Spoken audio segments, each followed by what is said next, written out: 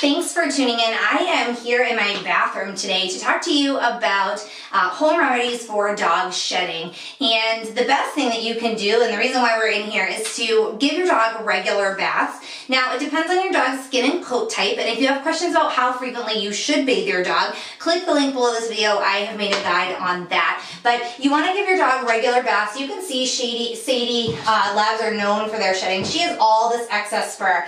A bath, running the water over her, getting in there, scrubbing with a really high quality shampoo is going to release a lot of that fur that's already been shed. And then of course you'll have to, your dream will catch it and you'll have to throw it out. But that's a great way to kind of get rid of all that hair that's already been shed. And it's also a way to help the skin and coat to be healthier, because the healthier your dog's skin and coat are, the less she's going to shed.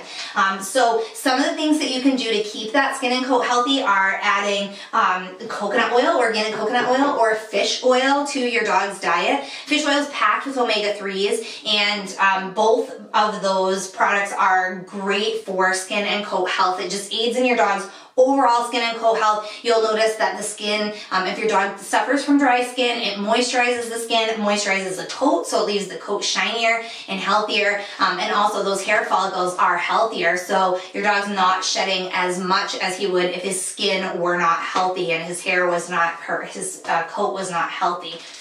Speaking of skin and coat health, most experts that you talk to, whether it's a groomer or a veterinarian, will tell you that the best thing you can do for skin and coat health is to feed your dog a healthy diet. A lot of healthy diets have added ingredients like coconut oil and fish oil for skin and coat health.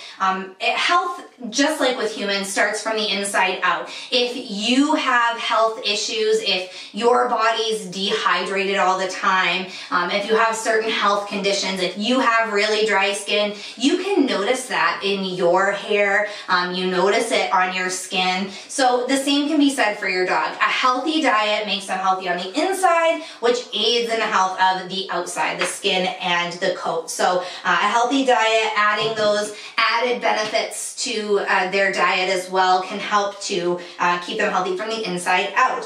The other thing that you want to do, speaking of food, is hydrate. I mentioned being dehydrated. If you're dehydrated, your skin dries out, the coat is going to dry out, the skin is going to dry out, and you're going to notice a lot more shedding. So make sure that your dog's hydrated. Most average dogs will drink when they're thirsty.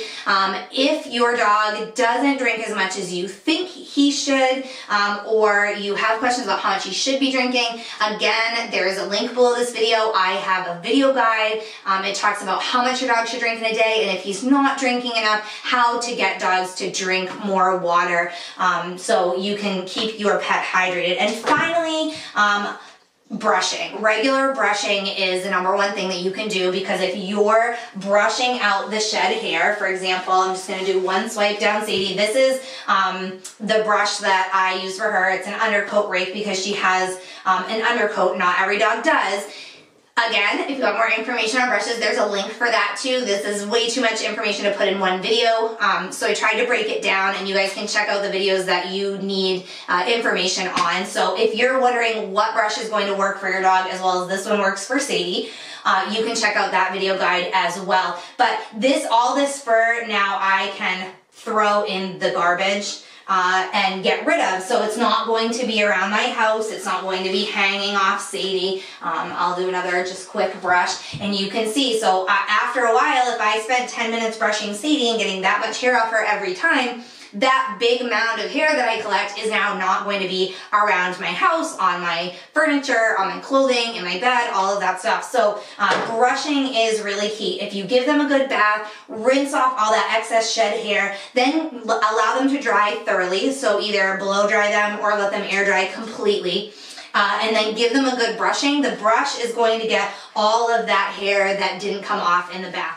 Brushing is something with some dogs like Sadie, I brush her every day. Other dogs don't need to be brushed as much. If your dog sheds a lot, he probably is a breed that could benefit from being brushed daily. Some dogs shed more during different times of the year. So you may brush daily during those times, but then not as much in the times of the year where he's not shedding as much.